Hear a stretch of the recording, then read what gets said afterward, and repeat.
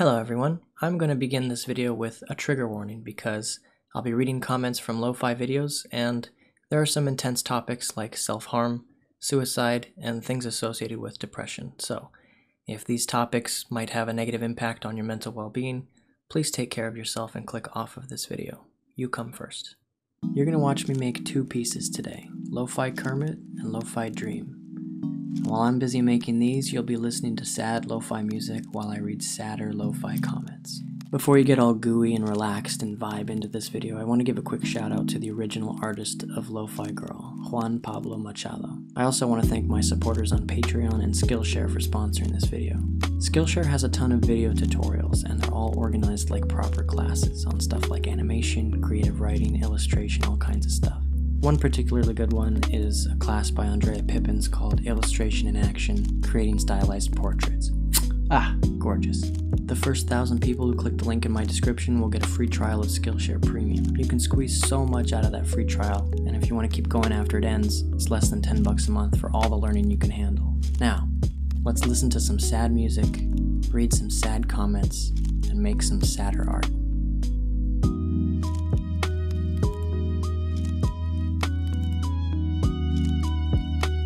That relatable moment, you realize you're a side character in everybody's life, and nobody thinks about you at all.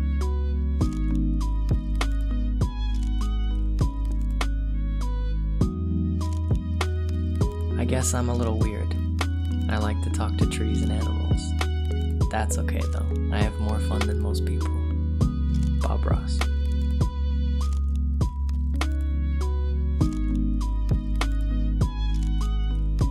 Hi, I just want to vent something.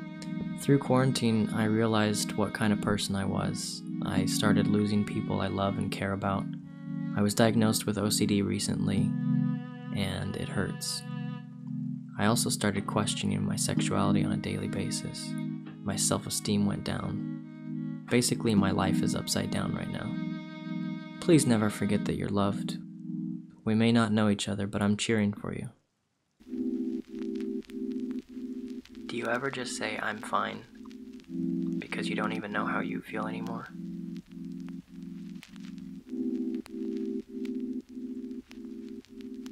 This community is the only reason I'm living at this point. I love you all.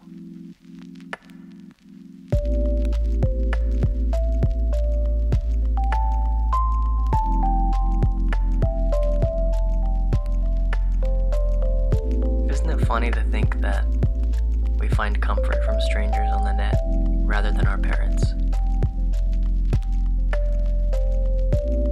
I feel so damn defeated in life right now. Anyone who feels the same, you're never alone, so never give up. Never give up. Never give up.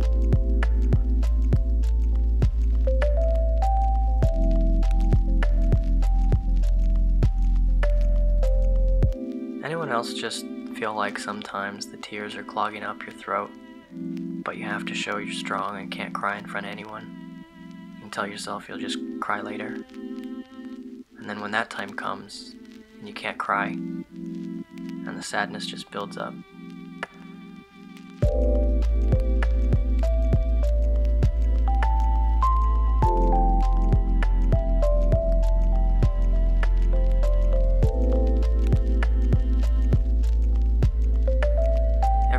Just sees me as the supportive and positive friend who always takes care of everyone.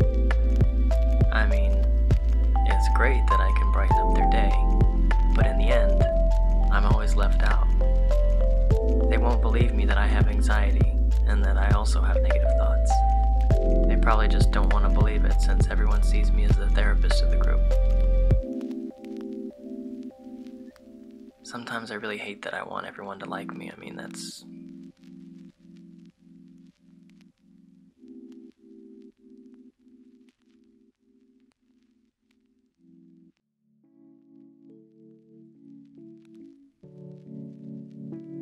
Are you feeling sad? It's okay to cry sometimes. Just let out all that built-up emotion. But just know that I care. A lot of people care. You just probably haven't met them. Or maybe you haven't noticed, and that's okay. It takes time. But never give up.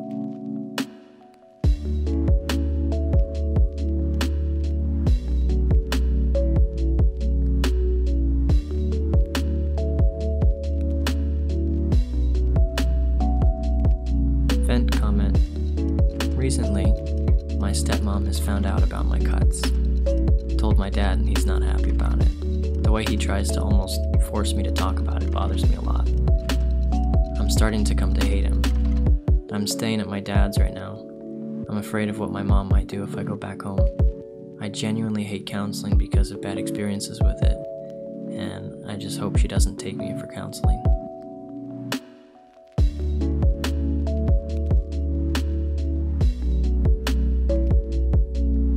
When you realize you lost connection with an internet friend, and you both become distant, slowly.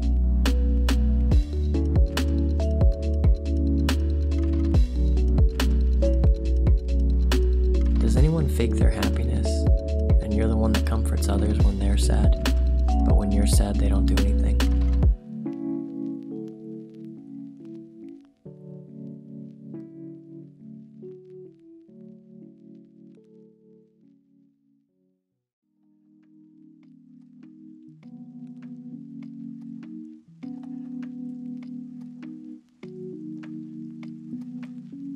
I'm one of the younger ones here. I'm only 14. I have a life ahead of me, yet I still feel like I've felt too much things for a kid like me.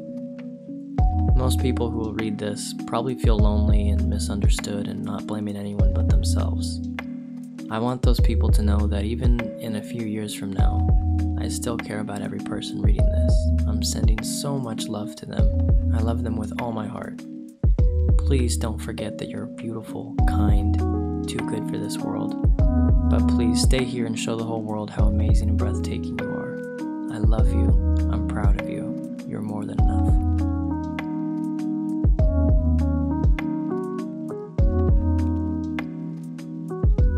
I think it's stupid to let out your emotions. That's why I fake smile so people don't tell me it's fake. You're doing it for attention.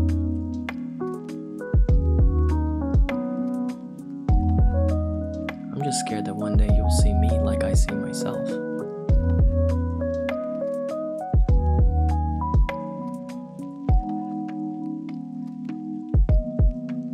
Honestly, I drown myself so much in fanfics or stories, not just because of the characters, but to also hide and soothe my own sadness.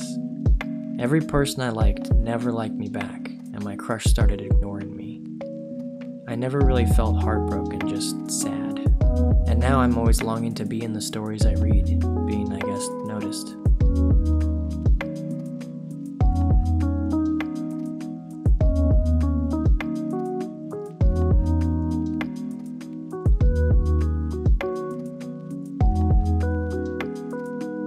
Don't fall in love. The worst thing is when he doesn't feel the way you do. It just happened too often. Is there anyone who can just be happy with me, please?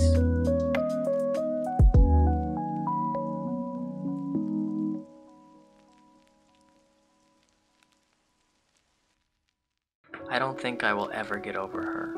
It's weird, really. I was the one to end things. Looking back, things were beautiful. If only I was able to remember what was going through my head at the time. I'm sure I had my reasons, but looking back, I don't remember anything but being content, happy, and in love. I'm up right now creating some sort of unrealistic fantasy where I'll eventually tell her how I've loved her for 2 years now, and that this love only grew the more I learned about love. I'm thinking this all might be just an image I created in my mind, and we both grew as people. But when I see her every few weeks, I become immersed with her.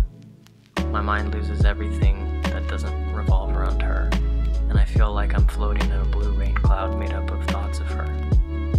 I try not to regret the decision I made, and I managed to not be eaten up by my mistakes, but God, I would give everything to get another shot. I never thought so much of reviving failed relationships, but I know I've changed since then, and I want to prove myself and her I can do better.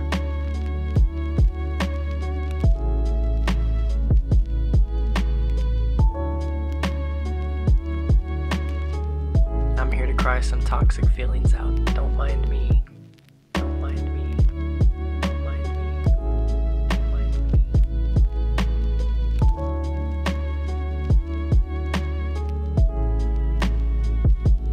I know know that the perfect boy is just a figment of my lonely imagination, but I love him so much, and I just want to know what he feels like and what he sounds like. I just want to be able to love him, not through the ripples of my mind, but in real life.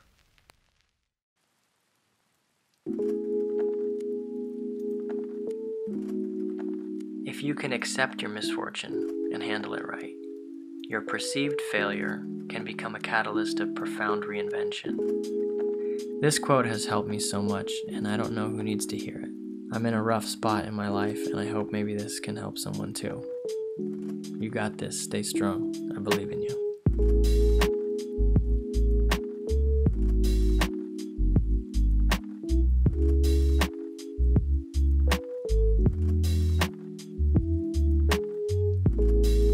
People cry not because they're weak. It's because they've been strong for too long.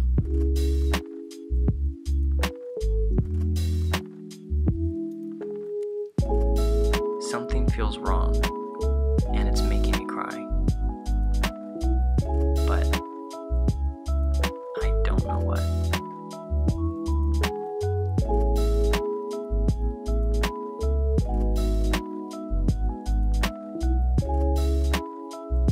I want to vent.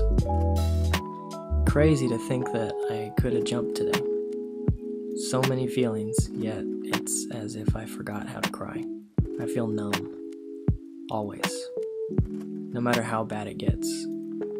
Sometimes I can't move. I can only think. My days are overwhelmed with my pain. I pray that I can cry to this. I do tend to get more emotional towards the night.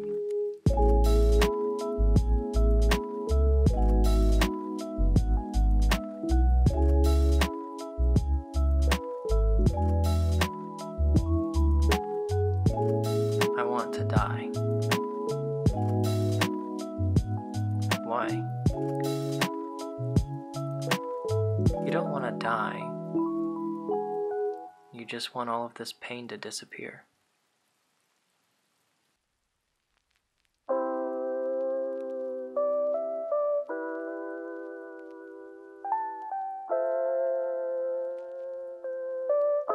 If I die or committed suicide, don't say, "Oh my God, I missed her, she was my best friend." No. You might have been the reason why I died that night.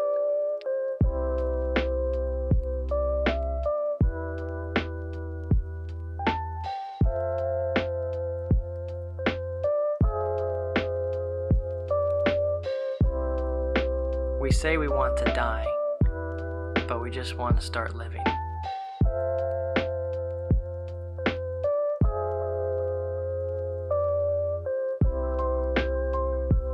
I came here because I don't understand. I can't comprehend that this is reality. Everything doesn't feel real. I look at my arms and myself in the mirror and I can't believe that this is what reality looks like. I don't know if I'm real anymore. I just want to wake up. I have to wake up. I want to wake up from this dream.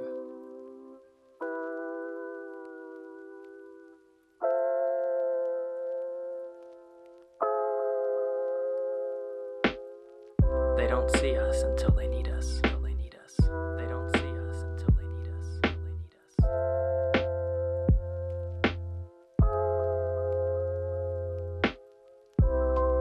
Things just aren't turning out well anymore between the two of us.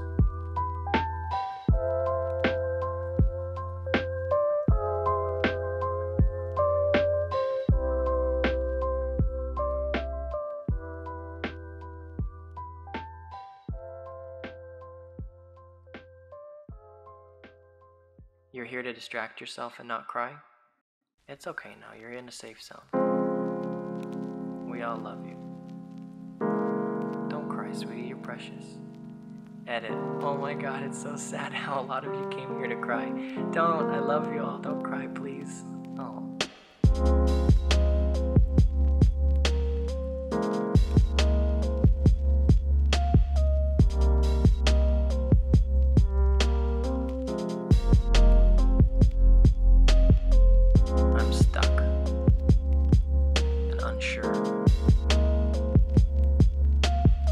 noticed I'm changing into someone I don't like, someone I'm scared to become or embrace.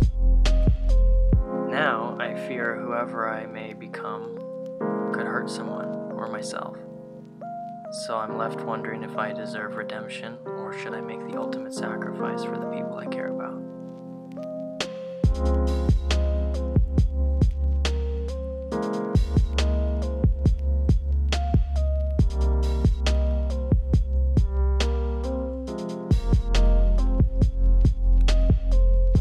You ever just sit in your room, knowing that no one knows the real you?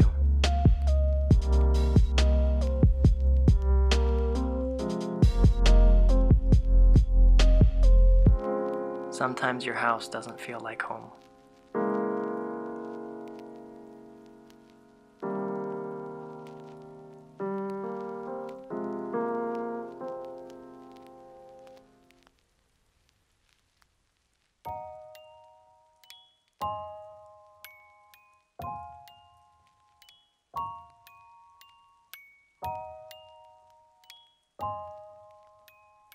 Homesick for a place that doesn't exist. It's because when you're physically at home, you still think, I want to go home.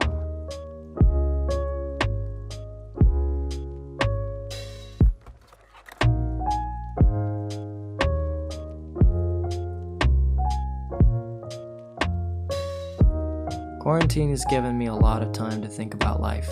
I never realized just how alone I am.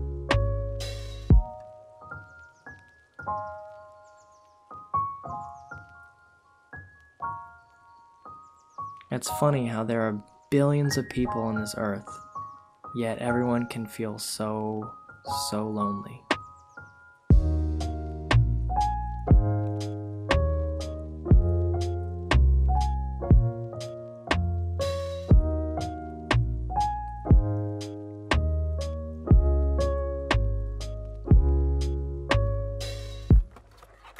If I feel alone, but there are thousands of other people listening to this who also feel alone, none of us are really alone.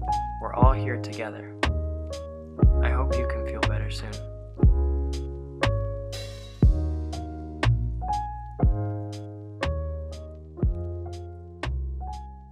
How come lonely people never find each other? Because no one talks about being lonely.